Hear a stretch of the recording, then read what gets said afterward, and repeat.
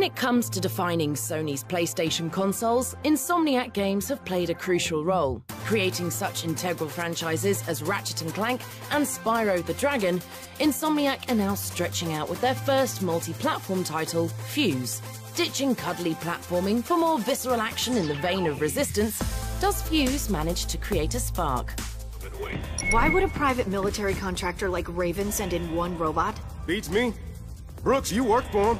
You know, I unsubscribed from their newsletter. Blending the sly humour of Ratchet & Clank with the brooding action of Resistance, Fuse depicts the actions of a sinister corporation known as Raven, who continue to experiment with a mysterious alien substance. Boasting the capabilities to form devastating new weapons and human augmentations, the threat of the Raven Corporation continues to grow. Fortunately, the members of anti-terrorism agency Overstrike 9 are out to stop Raven in their tracks.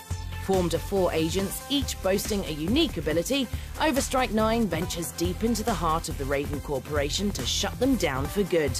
Truth be told, the plot of Fuse is fairly derivative, but the quirky interaction between the Overstrike 9 provides some welcome humour. This isn't how I imagined it. You in a cell and me as the jailer. I always thought we'd stay a team. We stopped being a team when you decided to partner up with psychopaths. Whilst the plot is a forgettable mishmash of sci-fi cliches, Fuse aims to please with its frantic cover-based shooting. Playing as one of the 4 different operatives, you'll explore vast and varied environments filled with incredible weaponry, waves of enemies, and stupendous boss battles. Borrowing heavily from such games as Gears of War, Army of Two, and Mass Effect 3, there might not be anything that seems distinctly new about the cover-based mayhem of Fuse. However, it's the interaction between its quirky cast that differentiates Fuse from the crowd. Play alone and you're free to leap between characters at any time, with each one bringing significant changes to gameplay. Jumping into battle as team leader Dalton lets you wield a trusty mag shield, which provides instant cover and repels bullets back towards the enemies. Alternatively, Jacob acts as the team sniper, equipped with a deadly arc-shot crossbow. Elsewhere, assassin Naya has the ability to become invisible through a cloaking device, while Isabel can heal her teammates with portable med beacons.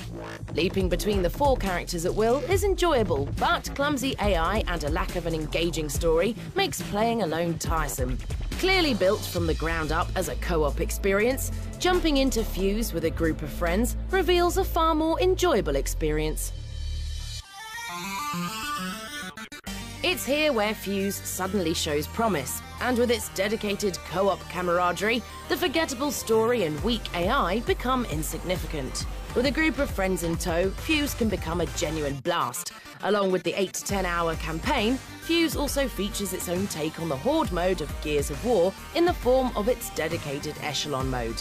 Taking place within condensed environments from the campaign, Echelon allows players to take on waves of increasingly tough enemies, whilst earning plenty of rewards in the process.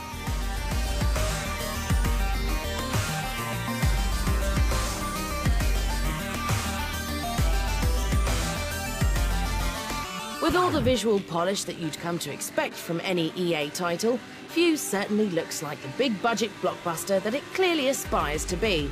But while there's no shortage of visual pizzazz, it's fair to say that the generic level design, complete with plenty of drab industrial complexes, stifles the game's attempt to find its own voice in an already crowded market. Originally previewed several years ago as a colourful Team Fortress-style comic book shooter titled Overstrike, Fuse has ended up with a far less unique visual aesthetic. What spurred this change in direction remains unclear, but fortunately the distinctive humour and outlandish weaponry mostly remain intact.